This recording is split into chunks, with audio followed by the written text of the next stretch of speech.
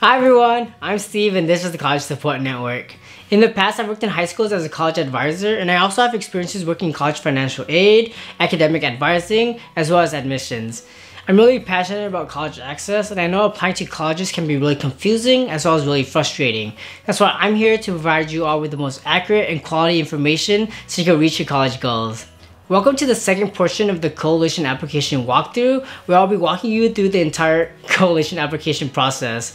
In the last video, I went over things such as tips before you start your Coalition application, how to create your account, and then I went over specific sections such as the contacts, the locker, as well as the college list. I think it was a really great video that pretty much walked you through the 3 of the 4 main sections in the Coalition application, so if you haven't done so yet, I really do recommend you all to watch it. For today's video, I'll be focusing on the last main section of the Coalition application, and that's a general profile. In general, the profile section will ask for things such as more information to learn about who you are as a student, high school information and coursework, college information and coursework, official standardized testing scores, honors, awards and distinctions, academic interests, activities or experiences, and lastly, the Coalition application essay.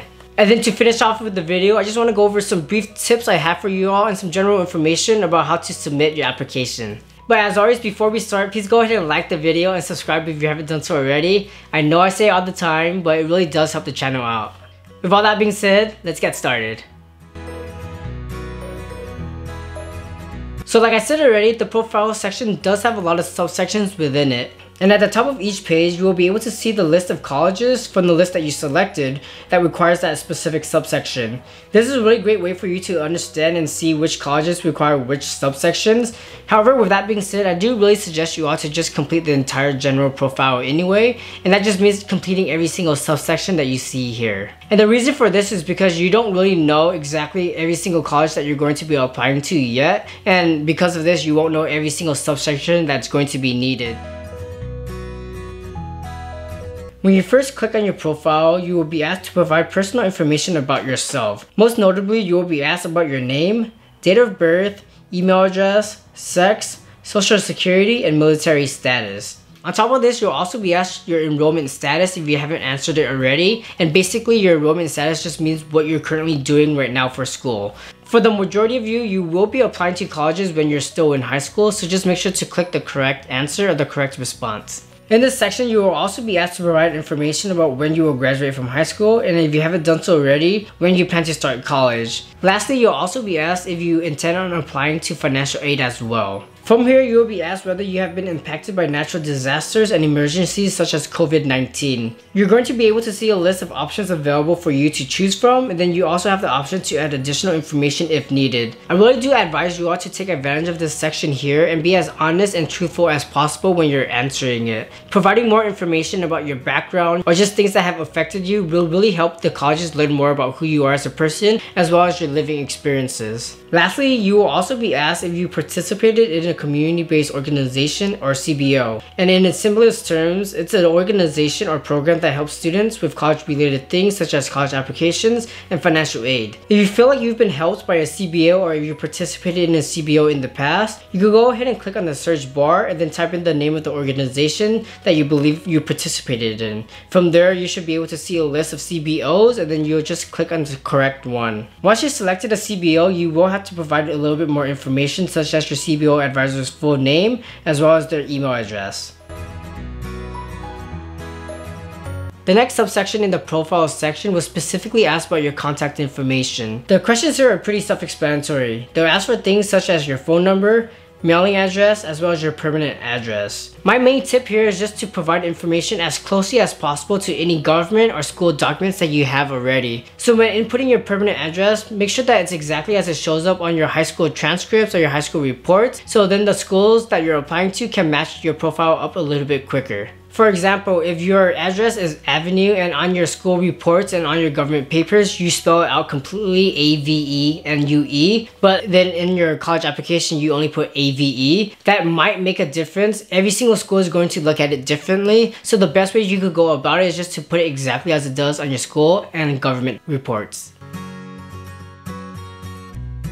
The next two subsections in the profile section will talk about your demographics and your citizenship information. For these two subsections, I do recommend you all to read the questions very slowly and take your time. I think the demographics section is very straightforward, but I recommend students to have their parents and legal guardians with them when they fill out the citizenship section. In this section, you will be asked if you are a US citizen, a US national, permanent resident, or US dual citizen. Then you will also be asked about your birthplace. I know every single student situation is going to be a little bit different. Some of you may know this answer on the top of your head, and some of you may not. So like I said, I do really recommend you to contact your parents or legal guardians and have them with you when you're filling out this section.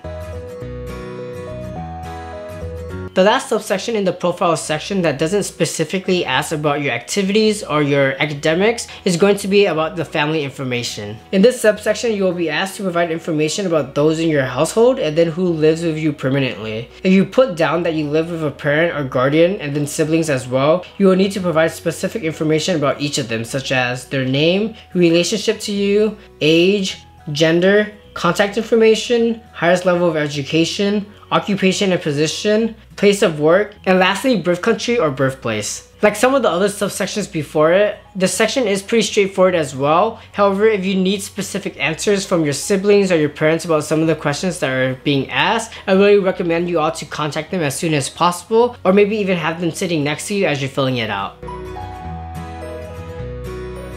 The remaining subsections in the profile section are mainly going to ask about your academics and your awards, as well as any honors or distinctions that you may have. The remaining subsections are really important because they are likely what's going to determine whether you're going to be a good match and fit for the colleges that you selected. So for the rest of the profile section, I really do recommend you all to have any official or unofficial test scores, transcripts, or any other piece of information that can help you fill out the profile. The next three subsections will focus on high school information, 9th through 11th grade coursework, as well as 12th grade coursework. So like I said, it's probably a good idea to have any official or unofficial high school transcripts available with you right now. The first thing you will need to do is provide information about all high schools you've attended and indicate which high school you will be graduating from. To add high schools to your profile, the process is very simple. You will first select the state for the high school that you attended, and then from there you can locate your school by typing in the school name, city, or SEEB code. Once you're done adding your high school, you will then need to input dates that you attended,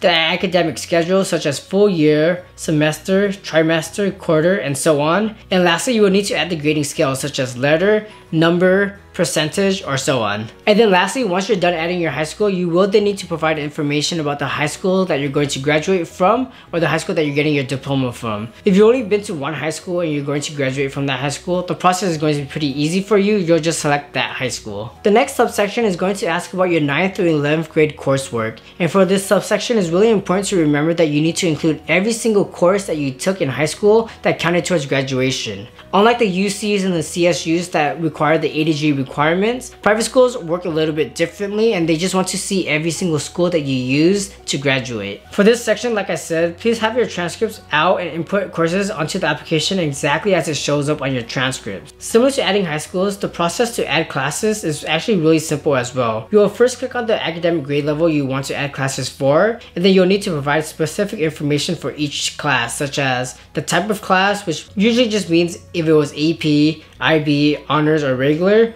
Then you'll need to add information such as subject area, whether you earned college credit or not, the grading scale, the class schedule, how the grade was reported on your transcripts, the grade that you received, and then what part of the academic year you took it. And this usually just means if you took it during the full year, the fall semester, quarter semester, whatever it may be, or the summer. After you're done filling out information for one class, you could go ahead and click on add additional courses and then fill out more courses for the academic grade level. For example, if the first class that you added was in 9th grade, you just want to go ahead and finish all your classes in 9th grade and input all the classes that you took that year for graduation. And then to complete this section, you will just need to repeat the process over and over again for every single academic grade level. For the 9th through 11th grade subsection, I do have a couple notes and tips for you all. The first is to remember that you need to add every single course that you took towards graduation. So if you took PE, if you took health, or anything else, make sure to add that here. Like I said, it's different from the UCs and CSUs that don't require it. The second tip is to identify or indicate every single class that you took towards college level credit. This doesn't mean AP or IB or any honors level courses. It actually means courses that you took at a college that earns you credit for both high school as well as college. And my very last tip for you all is that if you took any middle school classes that counted towards your high school graduation, I know some students take geometry or math or Spanish in middle school and actually could use that for high school graduation. If you find yourself in this situation, go ahead and add these classes to your 9th grade year. You actually can't add any middle schools to your academic profile, so the next best way that Coalition has for you is to actually add them to your 9th grade level courses. In the next subsection, you'll be asked to provide any information about your 12th grade courses. Honestly, this is going to be very similar to what you filled out in the 9th through 11th grade courses, but obviously it's going to be specifically about 12th grade. And as you could probably gather, the process to add your courses to your 12th grade is going to be very similar to the 9th through 11th grade subsection that you just completed. The main difference here is that you probably won't be able to add any grades to any of the courses that you add. And the reason for that is because a lot of the courses that you're taking in 12th grade, you're taking right now. So because of this, grades probably aren't available for you yet, right? If you do find yourself in the situation where you can't provide any grades yet, go ahead and click on the drop down list on the grades option, and then you'll be able to see two options at the top. The first is going to be in progress and the second is going to be not started. Depending on your situation, you'll select from one of these two options. If you're currently taking the class, you'll probably put in progress, and if you plan on taking the class in the next semester, you'll just go ahead and click on not started. Once you're done inputting information about high school information as well as high school coursework, you'll then move on to the next two subsections, which are very similar, and they'll focus on college information and college coursework. In general, these sections will be very similar to your high school subsections that you just completed. You will first be asked if you're taking college level courses or earn college level credit. If you select no, you'll be able to skip this subsection and then move on to the next subsection. However, if you do select yes, you will need to provide information such as, are you currently attending or taking college level courses? How many college level courses or credits have you received? And lastly, how many college level credits you earned after high school. Once you're done providing all this information, like I said already, the subsection is going to look very similar to before. You would need to add all colleges that you've attended in the past by inputting the school name or the city where your college is located. Once you selected the college, you will then need to provide information such as dates attended and if you earned a degree or not. For the majority of students, you probably haven't earned a degree yet. This is usually for students that are transferring from after completing community college level coursework. Once you're done adding one college, you will simply need to add any more colleges that you attended if applicable. Once you are done adding your colleges, you can go ahead and start providing information about the college level credit or college level courses that you took while you were still in high school. For this section, it's really important to note that some colleges actually won't require you to submit information here at all. They'll actually prefer you to submit any official transcripts if you do have them. Also for this subsection, please remember that you only need to select classes that specifically gave you college level credit only. So you shouldn't be adding any dual credit courses here. And if you're unsure, dual credit just means that you receive both high school credit as well as college level credit for it. If you do have dual credit courses to provide, remember that you input that information in your 9th to 12th grade high school coursework. To add classes to your college level coursework, you will need to answer questions such as schedule, system, or academic calendar, academic year, term, subject, course name, course number, credit and hours, and finally the grade that you received for it, unless you are still currently enrolled in it. Once you're done adding at least one class, you could go ahead and add any more courses that you took specifically to give you college level credit. And as always, I really do advise you to have any transcripts out with you, either electronically or physically, to help you fill out this information as accurate and as efficiently as possible. The next three academic subsections in the profile section are going to specifically focus on any standardized testing scores that you want to report. This includes things such as the SAT, ACT, SAT subject test, IB test, English proficiency test, and a couple more. For these subsections, you will first be asked if you have any scores for various tests that you want to report. And once you click yes, you will typically be asked questions such as, what was the exam, how many times you took it, when you took it, the highest score you received, and if you plan on taking another exam in the future. I don't want to go into too much detail about every single subsection about standardized testing just because every school that you apply to is going to be a little bit different. Some are going to require an SAT or ACT, some want to see SAT subject tests, some want to see AP scores, and so on. So it's really important for you all to really take the responsibility upon yourself, understand what your colleges require and need of you, and then from there gather that information and input it into these subsections. With that being said though, I do have some general tips for you all. The first is, as always, make sure to have any official or unofficial test scores with you available when you're filling out your application. For this, I usually recommend students to visit the exact testing agency or testing center website and then find the information there. So that could either be College Board, ETS, the ACT, or wherever it may be. The next step is something I already mentioned, but it's something I really recommend you ought to do, and that's just really stay up to date about all the testing requirements for every single campus that you're applying to. For example, if you're an international student, you'll have to provide things such as English proficiency exams. And the last step is just to remember that these test scores are going to be self-reported. That means that these aren't going to actually be your official test scores. You'll be sending official test scores later to individual colleges that you're applying to, so make sure to stay on top of that as well.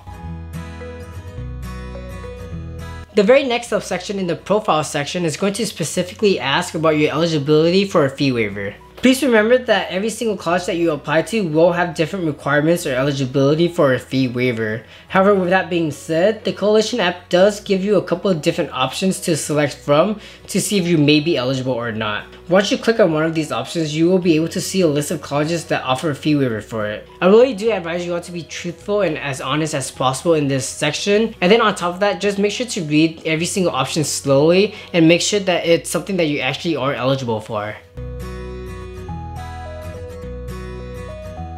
The next couple subsections are going to focus on honors, distinctions, and awards, as well as any academic interests and activities that you participated in high school. These subsections are really a space for colleges to learn more about who you are as a person outside of the classroom and to get more information about your personality. For honors and awards, you will have the chance to provide 5 honors and distinctions in order of importance to you. For this section, I really do advise you all to be as selective as possible. You're only given 5 distinctions or honors to choose from, so make sure that you only choose the ones that are most meaningful to you. Similarly, another tip I have for you all is just to not add honors and distinctions to fluff up your application. So don't just add things because you want your application to stand out. The honor can be in any area in your life, such as music, sports, academics, and so on. And it can also be as big or small as you want it to be, as long as it's something that you feel like is meaningful or impactful to you. For this section, you will need to add the name of the honor or distinction and then what level it was, such as local, regional, state, or national. And then lastly, you will need to input information about the grade year that you received it. For the next subsection, which is academic interests, you have to provide information such as subjects that you enjoy, subjects that you want to learn more about, and then subjects that are most interesting to you. To start, all you really need to do is click on the drop-down menu list and then select from whichever is most interesting to you. For this, please remember to be as honest as possible. Colleges aren't looking for a specific answer here. They just really want to learn a little bit more about you and then some of the interests that you have. Also, please remember here that you aren't actually choosing a specific major yet. If you watch the first video of the application walkthrough series, you'll learn that the college section is actually where you'll be providing information about your major of interest. The next subsection in the profile section is going to ask specifically about your activities and experiences. Like I mentioned already, this section is really meant for the schools to learn more about what you're doing outside of the classroom, than just learn more about what interests you're taking on right now. This can really be any activity that you're doing, such as clubs, sports, music, or maybe even family obligations if you are doing that. In this section, you have the option to add up to 8 activities or experiences, but just like the honors and awards subsection, I really do suggest you all to focus on only the things that are meaningful to you and has personal significance to you. To add activities or experiences, you will need to select from the correct category that it belongs to and then provide information such as activity name, a brief description, the correct grade levels, if you're currently participating in it, how much time you actually spend doing it, if you have any honors and distinctions for it, and lastly, if you have a leadership role for it. In general, I think a lot of the questions here are pretty straightforward and easy to answer. However, I do have some notes for you. The first is for the brief description. I really advise students to talk about things such as their responsibilities or the things they actually did. Also, another thing that you could talk about is just your overall impact. So what exactly did you do that was important, and why are you even adding this activity at all? Another thing you could talk about is why this activity or experience is meaningful or important to you. Next, specifically for the questions to ask about how much time you spend doing it, you'll be asked things such as how many hours within the week that you spend working on it, or how many weeks out of the year that you spend working on your project or your activity. For this, it's really hard for you all to be exact just because sometimes you'll be talking about things that you did freshman year or maybe sophomore year. The application really isn't expecting a specific or exact answer here. So for this, I really advise you all just to estimate to the best of your ability. And the very last subsection in the profile section is going to be about your coalition essay. To prevent this video from being way too long, I actually won't be going into too much detail here. And as I mentioned before in the common application walkthrough video series, I'll actually be doing a dedicated video about how to write college essays such as the common app essay, coalition essay, PIQs, and so many more. So please go ahead and subscribe if you haven't done so yet. I actually think that video is going to be coming out next week. So like I said, subscribe if you haven't done so already. With that being said, I do want to provide some general information and tips for you all about the coalition essay. First is that there are only 4 general essay prompts and you only need to choose one to answer and write an essay for. You can also submit your own essay topic as well, which is honestly pretty cool. I don't know many other college applications that will allow students to do that. The next tip I have for you all is that even though there isn't a perfect length for your essay, the coalition application does actually recommend students to have their essays roughly between 500 to 650 words. If you do have under 500 words for your essay, this probably won't deny you outright. However, it's probably best to write a little bit more if you can. The next tip I have for you all is to remember that there is no such thing as the best essay prompt. Every single essay prompt here is weighted exactly the same,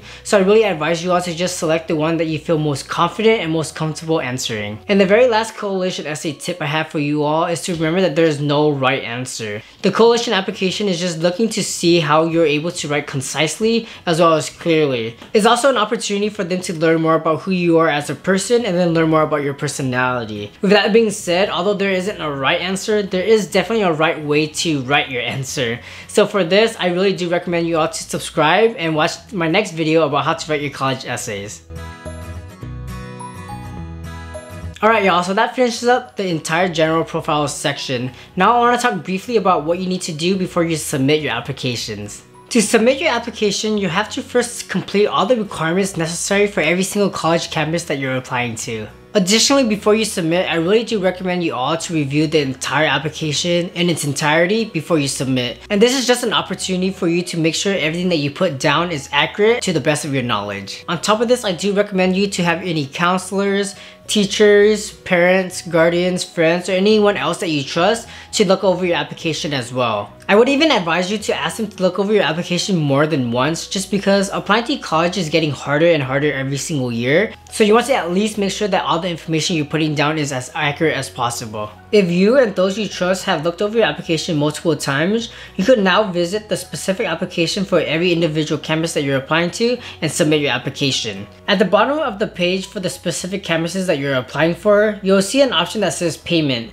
and this payment option should be unlocked if all your requirements have been completed. In this section, you will be able to see if you were given a fee waiver or not. If you were given a fee waiver for your college applications, you'll be able to submit your application here. However, for students without a fee waiver, you'll have to go ahead and submit payment information, and then from there, you'll be able to submit your application.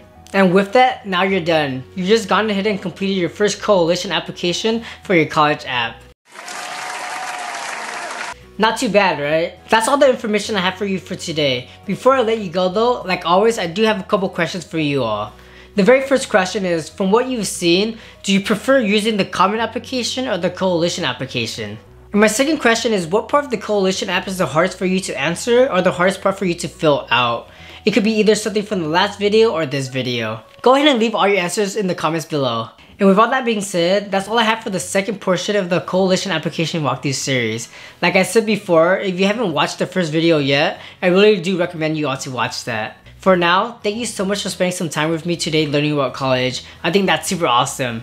As always, thumbs if you learned and subs if you loved. Take care, y'all.